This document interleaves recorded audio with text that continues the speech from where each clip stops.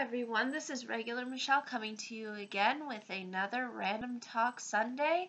And today for this video, I thought it would be interesting to briefly address the history behind Thanksgiving, since in the previous month there was a minion who discussed the history of Halloween.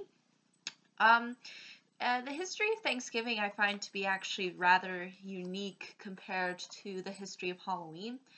And I think there's actually a lot more context in particular for this holiday as opposed to Halloween, which is based more around myth and legend. Um, Whereas Thanksgiving focuses more on culture and traditions. So without further ado, I'm going to sort of briefly address things that I found to be interesting that reflect this topic and how I think these things still sort of remain relevant today when we celebrate Thanksgiving. The important element of thanks that is in the title of the holiday itself, Thanksgiving, was very important to a lot of Native American tribes. There was a huge emphasis on giving thanks to a good harvest, to being able to survive and thrive. Thanks for birth. There was a lot of appreciation within Native American culture for nature, and a lot of that has to do with food, as well as things like having children born and having sort of peace and prosperity. Those elements of appreciation really were incorporated with a lot of the tribes throughout the years. You could say that before and after the Pilgrims started coming over. So this importance to the Native American culture is, I think, very significant to this holiday, because usually we associate this holiday with Native Americans and consider them as part of this holiday and play an important role in associating with the holiday, especially when it comes to America in particular, since they were the first real inhabitants of the land. So that's, I think, something that's very interesting, and I actually didn't even know about. I didn't even know that was really a huge emphasis, but it was, and I'm sure still remains today. And the Pilgrims also held this tradition as well of being thankful, but it was more in line of the context of religion as opposed to the Native American culture. Because, again, the Pilgrims were fairly religious and really honed in on this aspect of thanks, and the thanks was more to God and to what ultimately He provides to the Pilgrims. That's sort of their understanding of thanks and why it is important. It's sort of giving appreciation to a deity, as opposed to, I think, Native American cultures, which are not as distinct as the Pilgrims' culture, which is primarily focused on the Christian God. So I think that's something that's also fairly unique, and something that I think is common to all cultures, is this sense of appreciation, this sense of being part of a community and being able to have something to look forward to and aspire to be, because of all of these things that ultimately end up being provided to them. And I think that's something that's very unique to Thanksgiving. So both of these cultures really do play a role, and sort of makes sense that we would associate these two cultures sort of coming together and sharing that understanding of thanks. So what is considered the first Thanksgiving is the 3-day event that happened in Plymouth in 1621. But there are some who say that there's been other gatherings that have happened previously, either between pilgrims and Indians, or just pilgrims, or just Indians. So really, it's hard to say what was the ultimate first Thanksgiving, because this holiday, Thanksgiving in particular, is very sporadic, because it's not really a necessarily a unified holiday in that sense, especially when it was sort of starting up. And as it sort of continued on through the generations, it kind of just came in and out of being celebrated or recognized, um, or not noticed. So it kind of goes through these valleys of interest. So that's something that I think is important to understand, because there was a lot of different cultures obviously coming into the United States throughout the years. So it kind of makes it difficult to ultimately unify everybody to recognizing Thanksgiving as a holiday, really. So so that's, I think, what made it fairly complicated. But ultimately, Lincoln um, uh, decided to make Thanksgiving a national holiday, and that doesn't necessarily mean that everybody celebrated it, but it was the first time where Thanksgiving was sort of a part of American culture. It became something that finally was recognized by um, someone of a huge following and um, high recognition in the American government. So I guess to have somebody of that stature finally say, okay, we're gonna finally, say that this is an official holiday, um, and make it sort of part of our culture. I think is what really drew people into accepting the holiday, and sort of taking the holiday in a serious respect, especially considering the fact that it was sort of declared during the time of the Civil War.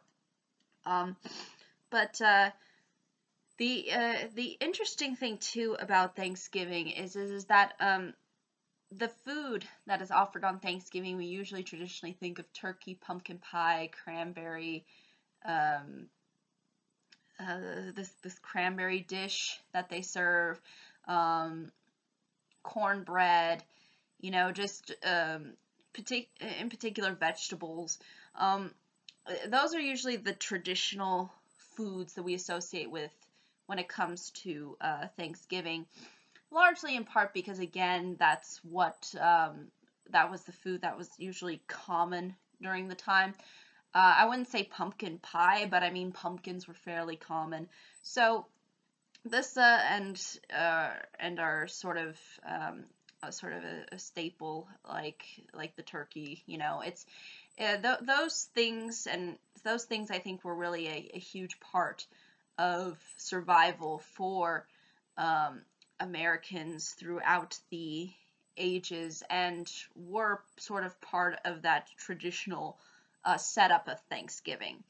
But as the years went by and as there was expansion, there were a lot of different foods that sort of came up as being part of Thanksgiving, and now it's pretty much open to whatever. Some people don't usually celebrate with the traditional foods, but I think a lot of people like to, because it sort of brings in that sort of kind of unity. But I think there's some households who stray from this and focus more on foods that are part of their culture.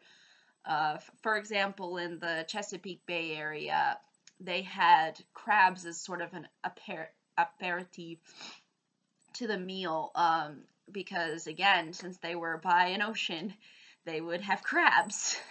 So again, it really all is dependent on sort of locale, as well as the sort of traditional makeup that we uh, like to have Thanksgiving as. So again, there's sort of this back and forth between the tradition as well as what's part of the location and what's sort of part of the culture within each area of the United States. But again, there is sort of a commonality to have turkey, pumpkin pie, the cranberry dish, um, uh, cornbread, maybe even just corn itself, other kinds of vegetables.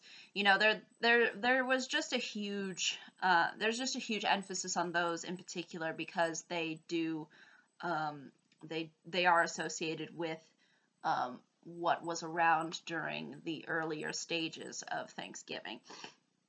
And I think that's something that's very interesting and is very important to the holiday.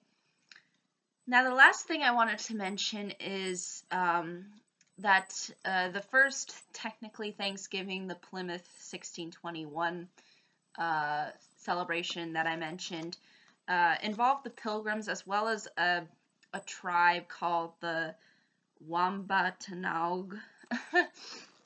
I am probably butchering that name, I apologize. But those were the two groups that ultimately ended up coming together celebrating this feast. Now, as to the context as to exactly what took place, that's hard to say because, again, we don't really have a huge amount of record as to what exactly took place, and we don't know.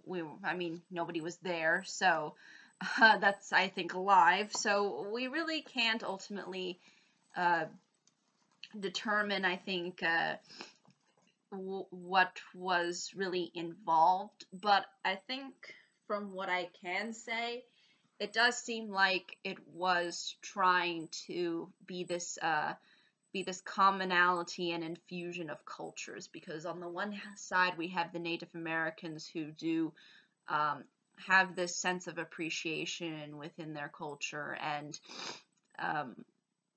honors these successful harvests and this prosperity that they have. And it's sort of the same with the Pilgrims, but in a different light, since they are of that Christian faith and have that background to them. So, and use that as a means to show thanks for what they ultimately have. And I think it's nice to see these kinds of things sort of infused together. And again, I know that history is not always as rosy and full of sunshines and rainbows as we like to think, but I do feel like that there was this sense of commonality, and there was this bond that I think was ultimately crafted by this holiday. And I think as a result, it's definitely a holiday that I think needs to be put on the map a little bit more and appreciated a little bit more than what it is, especially since it's so unique to America, and the fact that, we have football that plays on that day, and, there's just so much associated with Thanksgiving. And it'd be nice to see the holiday a little bit more appreciated. I think we just like to go straight into Christmas and not think about Thanksgiving. But I think it's important to think about this holiday within the month of November, because it's really the only thing that happens in November. So, at least for me being an American. So I think it's just nice to just have this holiday just to just eat whatever and, just have a lot of fun. And I think it's just one of those things where you do kind of look back onto the things that you have, and regardless of whatever culture or belief system we have, I think the idea of being thankful is something that we can all embrace and have really get together for. So ultimately, I think though that's really all I can say about this holiday. But if there are any questions, comments, concerns, I'd be more than happy to answer them. Thank you so much for watching. I hope you all have a great day, week, month, and year. And I look forward to the next video.